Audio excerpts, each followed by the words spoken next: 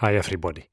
Stage 5 got neutralized following a massive crash involving plenty of riders, with Visma Lease Bike potentially losing two of their Tour de France riders. Frankly, I would not be surprised if many more don't start tomorrow's stage. Also, our race leader Remco Evenepoel hit the deck, yet seemed to be okay after the first scare.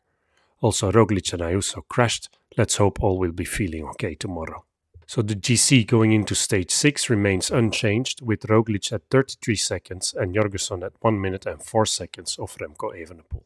Stage 6 is the first of 3 stages with a proper mountaintop finish, the Or category Colle dal Var, climbing over 11k at 8% average. 5 kilometers of this finish climb are flirting with the double-digit gradients. Interestingly though, on the former 3 occasions the Dauphiné had a finish on this climb, the GC contenders were not the ones battling it out for the win. This year around, I'm expecting a full-on GC battle here. Here's the betting odds at the time of recording, with Roglic and Rodriguez being the main favorites, followed closely by Buitrago and Evenepoel.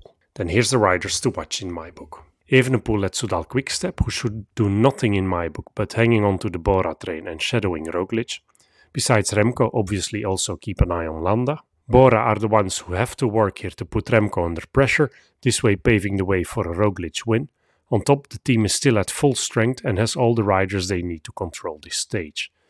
From the finish line interviews, Roglic seemed touched harder than Remco, and should Roglic suffer more than expected, Vlasov is the one to watch at Bora.